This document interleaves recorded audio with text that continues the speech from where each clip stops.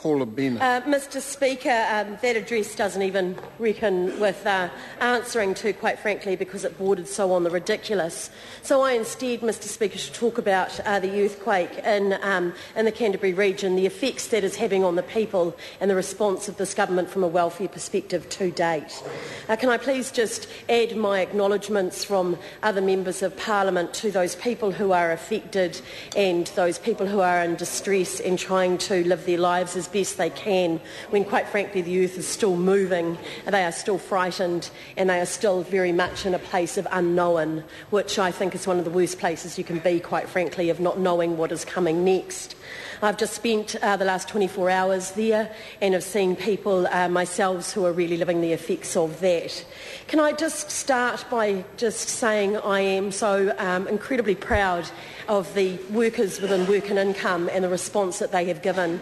Saturday afternoon they were there at the welfare centres, they were working, they were ready to step up and give that level of support to people.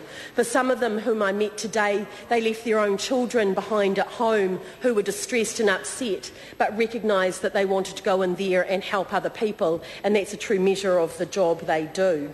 They have been working shift work, at some cases from 6 in the morning until 11 o'clock at night within welfare centres. They've extended their hours. We've seen our own Work and Income offices close in some cases, so other workers have gone into other offices to try and meet those most urgent needs of people whom are dealing with this.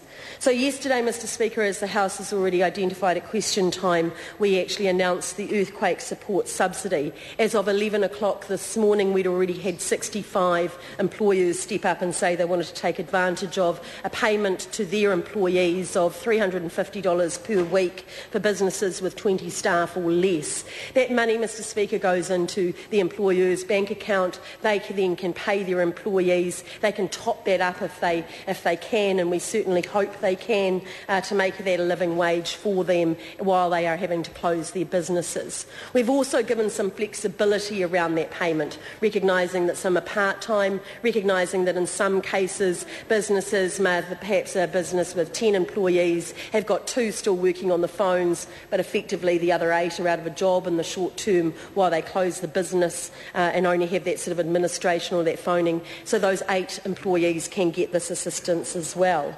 Today we've just announced a $2.5 million appropriation for counselling.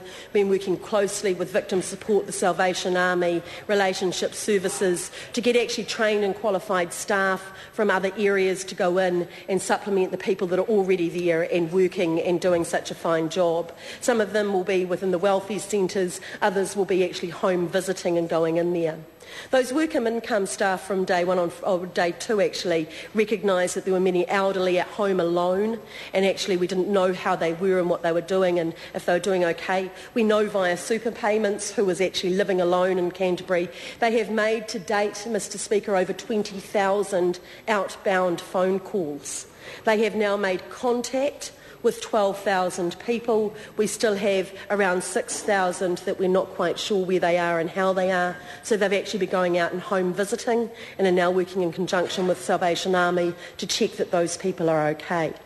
Mr Speaker, I've heard stories of elderly people that won't get out of bed and haven't for the last 3 or 4 days because they're frightened, they're not sure of their actual agility to move quickly if they need to when those aftershocks happen because they're so frightened. So reaching out to a neighbour right now is vitally important, but equally that we put that sort of support in around them.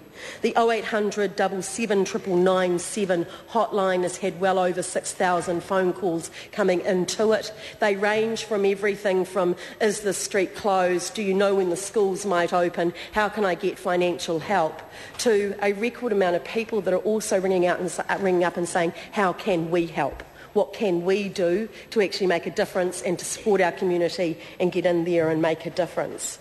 We've had offers of payments to people, referrals to other agencies. It's been quite outstanding. Builders sort of ringing in and saying, how do we get in touch with someone so that we can go in and help? Mr Speaker, I today went and visited the student work gangs, and I suppose you just see a little bit of a smile on my face because it was one of those lighter moments where the fire truck from the engineering students turned up with 80 pizzas in it and they started handing them out. they started handing out those pizzas to them, but very, very commendable and something to look at. Dr. Russell.